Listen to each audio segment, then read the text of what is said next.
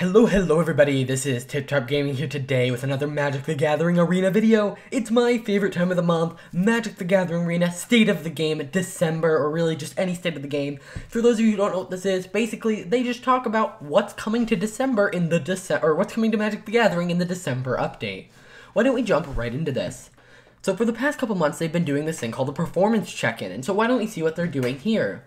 As we've done with our two previous State of the Games, we wanted to start things off by touching on our progress with performance improvements. This month will be a little shorter than previous, as our November game update showed significant improvement in all the areas we are currently monitoring. So before the November game update, these were like the statistics, and then after it, they were reduced majorly. There's still work to be done, particularly for issues impacting memory allocation usage, aka memory leaks. But our code refactor seems to be doing exactly what we hoped it would, and is significantly reducing both the frequency and severity of FPS drops and unresponsiveness. You hope to see improvements, and the December update will bring a few additional changes. So, basically, hey, November was really good for making the game more stable. You'll see a couple more changes, but it's not going to be something big this month. Now, this is not the, patch note, so it's not going to be like, we fixed this bug. This is just telling you what's generally coming, and you know what is generally coming? Brawl-a-days, and that makes me really excited because Brawl is my favorite format on MTG Arena right now. Last month, we also talked about balancing the desire for more on-demand play. Yes, don't make Brawl Wednesday only. While also ensuring that there are different and exciting experiences every time you play. However, when it came to all play modes and formats MTG Arena currently supports, there was one format in particular that has been at the forefront of something that players want to see more of. We're introducing a Brawl event with a one-time entry fee available from December 12th to January 16th for 10,000 gold or 2,000 gems. You'll get into the event and receive one copy of a card we are adding to Brawl. This is our first experiment with long-term event in a past style like this, so we're already planning to make some iterations based on player feedback and participation in the event. Ultimately, our goal is to do more events like this with Brawl and potentially other formats in the future. Let's talk about the event structure. Now, before we jump into this, basically, they're saying, hey, we used to do Brawl every Wednesday, but hey, if you pay us 10,000 gold for a month, you can play it every day, which, you know, you might be like, okay, I guess that's fair. However, when you really think about it, this kind of brings in some issues, and the fact that the Brawl queues are going to be a lot smaller because, and this is what they're trying to do. They've been talking about, hey, we want Standard to be the forefront of MTG Arena. Why? Because in paper, Standard sells packs. You know, basically, they want MTG Arena to be Standard, and they started walking that back with Historic, and they're like, oh, eventually we want to get to Pioneer, and I think that's what where MTG Arena really needs to go. They need to go out and find other formats, because, sure, Standard might be the Magic format, which really it's not, Commander is, but people are going to get bored of just one experience, and I get they were trying to be like, oh, you know, Brawl Wednesday, and I'm assuming that their original plan was to, Draft Tuesday, or Historic Draft Tuesday or something, which I think is kind of dumb. I think that forcing people, on Wednesdays, I feel like I can't play Standard, but then, you know, that makes me not want to play Brawl. It also makes me not want to play Standard, so it makes me not want to play MTG Arena. So by doing this, the reasoning that they don't want to make Brawl a permanent format is, the queues, and, you know, we want to make sure that everyone is playing Standard. And so, by doing this, they're basically saying, if you really, really, really, really want to play Brawl, you can do that. We're giving you an option. However, at least you do get one copy of the card. Now, you might be like, one copy. But for those of you who don't play, one copy is enough in Brawl because it's all singleton. As well, because this is an online platform, you don't need, 3 copies of, Sol Ring to put in 3 decks. You only need 1, even though Sol Ring's not on this. This is our first experiment with a long-term event pass style like this, so basically they're calling this a pass, so it's kind of like the Mastery Pass, which I think is a super great value, except you're paying 10,000 gold to get access to this queue, and then you're probably going to have to pay 10,000 gold again. Now, here's the thing, they're trying to drain you of your coins, and I'm going to bring this out a couple more times. Events used to be free in MTG Arena, not all of them, not drafts or any of that, but they're limited time events, those were normally free. However, recently they've been trying to drain the gold out of people. They're trying to get more money.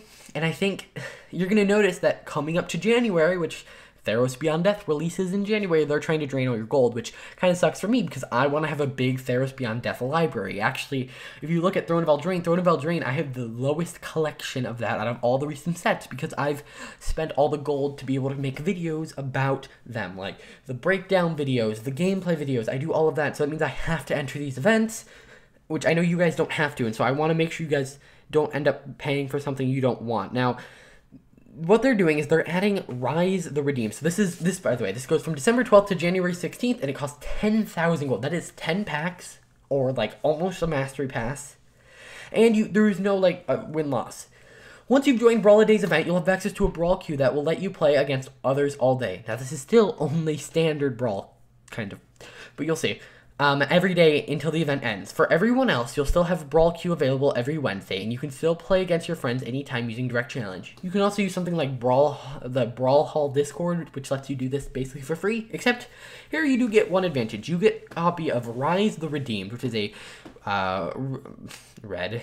It's a green-white 1/1 legendary creature elf warrior that says pay 3, tap, create a 1/1 green and white elf warrior creature token, and pay 6, tap, for each creature token you control, create a token that's a copy of it. That is crazy and a really cool card for Commander, or for Commander, and yeah.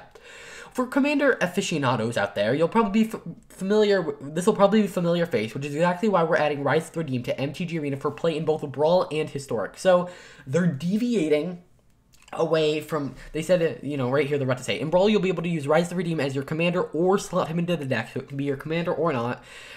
Into any deck that shares the appropriate color identity. We know this deviates from tabletop Brawl, meaning this is not Historic Brawl. Like standard Brawl has Rise the Redeemed in it. And I don't know if that's until rotation, I don't know if that's forever. However, I think that's very cool. However, I think that deviating away from standard, like, it can be good. I think that what would have been better is you have standard Brawl, you have Brawl, and then you have Historic Brawl. And Brawl, standard Brawl is literally just what you get in paper. Like, they have a best of 3 mode, even though that's not MTG Arena at its core. They have a best of 3 mode to cater to those players who like the core gameplay experience. Then they can have normal Brawl, which includes these little cards that they're clearly going to be adding every month. Then you can have Historic Brawl, which includes all the rotated out sets and all the historic anthologies and all of that. And I think that there needs to be event support for all 3 of them. I think this should be kind of like the play queue, where if you enter with a historic deck, you get matched up against historic people. If you enter with a Brawl deck, you know, so on and so forth. And so I think that it being part of standard, I'm not complaining because I think that Commander is a better format. Having more cards is always better for a format like this that's super singleton based, so I'm not going to complain. Okay. We know this deviates from tabletop Brawl, which will remain standard only, but just as we are with Historic, we're working closely with R&D to find ways that we can expand MTG Arena's available card pool to bring more fun and exciting experiences to our game. What I'm saying, Brawl, Historic Brawl, either way. Players who join Brawl Days will receive a copy of him after earning their first win in the event, and Rise will also be craftable for wildcards for players looking for a playset for Historic. So you'll also be able to use this in Historic, which I think is pretty smart, that they're expanding Historic and Brawl. And so this kind of throws off a statement I make in a video coming up soon where I talk about the future of like Historic Anthology and all that, but I think that, you know, them adding cards to MTG Arena constantly is a good way for them to earn money. You know, I think that that's pretty smart. I think that it can be detrimental to the game because ready 10,000 gold, right? Assuming that you're going to pay this 10,000 gold now and this 10,000 gold when it hits January 16th, that, because obviously it's going to refresh itself, that's 20,000 gold. And so you are almost paying, like, you're paying 20,000 gold for 2 months of gameplay. If you notice, this isn't even a full month. And this comes out right before Theros Beyond Death. So what they're trying to do is drain you of all your gold and then be like, oh, here's Theros Beyond Death. And they're starting to run into the problem where paper magic is. They're trying to release more and more products, which I really like. However, they're getting to a point where people only have so much money. And in a game like this, they can start to do this more because it's all fake money, but you can buy it with real money. It's just, they're starting to spread themselves thinner, which they said they didn't want to do. They want to be standard focused, but now they have Historic Anthology. They have these random Brawl releases. They have all this, and I don't know how this is going to do. Either way, let's jump right into the next thing. I know this has been a longer video. Speaking of historic, let's talk about what changes are coming with the December update, game update, and what plans we have for the format going forward. Also, I think at the end they say when the update is. Since the introduction of Historic Anthology 1 and the launch of our Historic Ranked queue, we've been keeping a close eye on both queue health and the meta as the format begins to develop. While we're fairly happy with both the diversity of the decks and how many new cards have helped shape the meta, we've identified a few problematic cards to the format that we plan on suspending with the December game update. If that sentence makes you furrow your brows in confusion, it's because we're introducing the concept of suspending cards in Magic the Gathering Arena. So that's very smart. In paper, you have to be a lot more careful because people are investing money. It can be seen more like gambling and finance, but your cards on MTG Arena have no value, and you can get mad that, oh, you banned this. However, they have, like, you don't own anything, so like, it's a lot easier for them to be like, well, this card's now banned. And that's why Historic has the potential to be wonderful, is because they can off-cycle just go ban, or off-cycle restrict, or suspend, or you can't use it if you also have this other card in your deck because it's Arena. You know, in paper, it'll be hard to be like, it would be hard to tell someone, hey, you can use Once Upon a Time, but not if you have Oko in the same deck. No, that starts to get too confusing. But for MTG Arena, where it literally just won't let you do that, it's a lot more acceptable. From a gameplay perspective, a card that's suspended will not be legal and therefore unplayable in a format, but our intention is to be more flexible with which cards are suspended and when, compared to more traditional bannings. Suspensions will be temporary measure lasting for a historic rank season, at which time we will either remove a card from the list or move it to be fully banned. So basically, hey, these are like the warning cards, to basically be like, oh, we'll see. And then at the end of the season, which I'm surprised they're limiting themselves. I'm surprised they're not being like, at the end of the season, all of them will be doing that, but we can remove them at any time, which I assume they will be. They'll either become permanently banned or unbanned. They will not stay suspended. If you are interested in learning more about banned versus suspended philosophy and how they differ, as well as a deeper dive into why these particular cards are being suspended, you should check out our companion piece aptly named Historic Suspension. I will be doing a different video covering specifically that. Alright, historic events. Now, generally, like every other game update, they basically do these events, and here is no different. In addition to our historic traditional ranked queue that is currently active, we are also looking to provide more ways for you to enjoy historic format in the upcoming weeks. So, Historic Artisan will be from the December 20th to the 30th. I like these longer style of events. Even like this one up here, I saw the 10,000 gold, but I thought it was 4 days, and I'm like, that's pretty rough. Because if you're trying to tell people, oh, you're paying for, like, the format, but then you're only giving it to them for 4 days, that's kind of crazy. Here you have 10 days, and I think at least week-long things are very good. Because I know some people who can't play on Sundays, but have to play on weekends, so then they can only play Saturdays. So if the event doesn't run on a Saturday, well, they're out of luck. Brawl, they can't play Brawl. So here, we're bringing the Artisan format, common and uncommon cards only. I did a video breaking down that. You guys should check that out. To Historic next week. Enter for 2,500 gold or 500 gems and play as much as you want. Your first 5 wins will net you 5 unique card styles. So these are actually not new cards. These are older cards that are, I mean, they were very influential on the standard of the time. Now, here's a note. Say Gutter Snipe is ever reprinted in Standard with this art, this one right here, you will still have this style. Same thing with Cast Down, same thing with Curious Obsession, same thing with Militia Bugler. So if they ever get reprinted, you will have these styles, and these will probably be the only ways to get them. So, that is something to note. Now, I think that, again, you're telling people that they have to pay 2,500 gold to get styles. I actually don't know if I'll be playing this because I liked Artisan as a standard format. However, my library isn't super great with Historic, and I guess that's part of the reason you'd play Artisan is that you don't have a great Historic library, so I might do this, like, we'll see when we get there. But then again, ready, this is December 20th, so a month before Theros Beyond Death. And not even, because Theros Beyond Death probably comes out, when is it? Probably comes out on January 16th or 17th. 17th is the pre-release, so it'll be out before that. And so you'll have to basically, it'll be like 20 days away from the next set. Here's another 2,500 gold we're taking. Oh, hey, we're bringing back ranked draft dominaria, which Yes, Dominaria Draft will be returning with the new year and will follow the same entry fee, event structure, and rewards as our other ranked draft. We know this has not been one of the most popular limited environments in recent years, if not ever, and is also a great way for... We know that this has been one of the most popular limited environments, in recent years, and so it's a great way to expand your historic collection as well. So basically, people are like, oh, we like Dominaria Draft, so they're bringing it back, and, Historic Challenge. All right, yes, okay. Historic Challenge will be January 11th through 13th. We will be also introducing the Historic Challenge, a constructed best of 3 event with a high entry fee and prizes to match. This event will cost 10,000 gold on January 11th through 13th. That's probably when Theros Beyond Death comes out, very shortly after that. Meaning, ready, if you participate in all the events I've already talked about, that is 22,500 gold. That's like almost a month, and that's assuming you're only paying for 1 month of Brawl. If you pay for the next month, you are now paying like 32,000 gold. That's more than a month's worth of grinding coins, getting 15 wins a day. That is crazy. This event will cost 10,000 gold or 2,000 gold center, and players can play until 8 wins or 3 losses. The historic boosters will be evenly divided between the 4 non-standard current MTG Arena sets. So, you'll get 4 ICRs, 4 historic RCRs, and a treasure hunt card sleeve guaranteed. So, if you want, you can get this treasure hunt card sleeve for 10,000 gold. Guaranteed.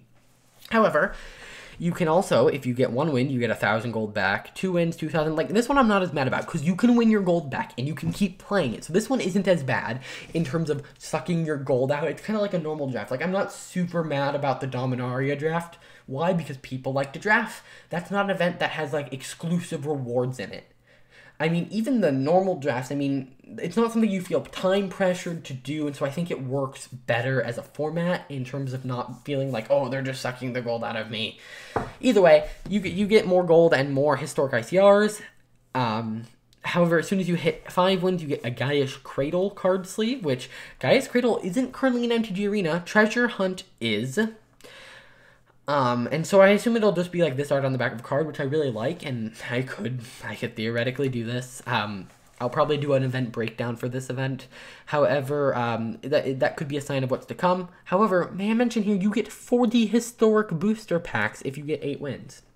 This is similar to the net decking challenge, I think is what it called, or like the super metagame challenge, where you get like 40 packs. However, you know, everyone is net decking. So, yeah, that's pretty interesting. Yeah, deck sorting. This one, okay, so everything we've talked about has been spend gold or wild cards on any of this. Now, why don't we jump into something that affects everyone, whether you pay or not. Deck sorting. Do we need to say more? As we continue to expand the variety of events and formats that MTG Arena is looking to support, we are aware that it has become quite daunting to keep track of which new deck is your new deck versus that new deck that is your new Brawl deck, when the actual deck you were thinking of was imported deck number 3, and I definitely agree with this. Questionable decisions regarding deck naming aside, starting with the December game update, you'll be able to sort your decks by format, color, identity, alphabetically, or last modified, search for them by name, or a combination of the above. So you'll be able to be like standard alphabetical, which I think is very brilliant, or search by only my white deck. So if you have a deck or a quest and it's like, I need to use a deck with white in it, or white and blue, I think there probably should be that multicolored button where it's exactly the colors you choose, but I'm not going to complain. Well, we have a few more quality of life improvements planned for the December game update. This is the one we've been wanting to call in particular because we know it's been something players have been requesting for some time. The December game update is only a few short days away, December 12th. So normally these things come out on either a Thursday or a Friday, and then a week later, that's when they come out. However, this is coming out in 2 days. Now, if you notice, this is coming out really early December. And I assume that's because Theros Beyond Death, the pre-release is on the 17th. Normally they like to give people a week before that, so that'll be the 10th. And so they really need that month. They try to do a month. So I would expect this month to be a smaller month in terms of things coming. Now, what's interesting, though, is that they said by the end of the year, MTG Arena will be on Mac. That's actually my most popular video, them talking about that. And by the end of the year, MTG Arena will be on the Epic Game Store, and I see nothing about this in the December game update. Now, they have in the past been like December game update 2 or like State of the Game 2. However, I find that very unlikely here. I wonder if that's something that they just have to push and they're just not announcing it, or if it's something we'll see more details about later on, not in the state of the game. Alrighty guys, that's been a really long video. Remember, I'm going to do a video covering the historic suspension that happened today. If you guys enjoyed this video, please hit that like button, subscribe. It's been a very long, you know, this post is actually one of the shortest State of the Games ever, but I wanted to really break it down so you guys really understood what was happening. Alrighty guys, I hope you guys enjoyed. If you did, hit that like button, subscribe, and I'll see you guys in the next video. Bye!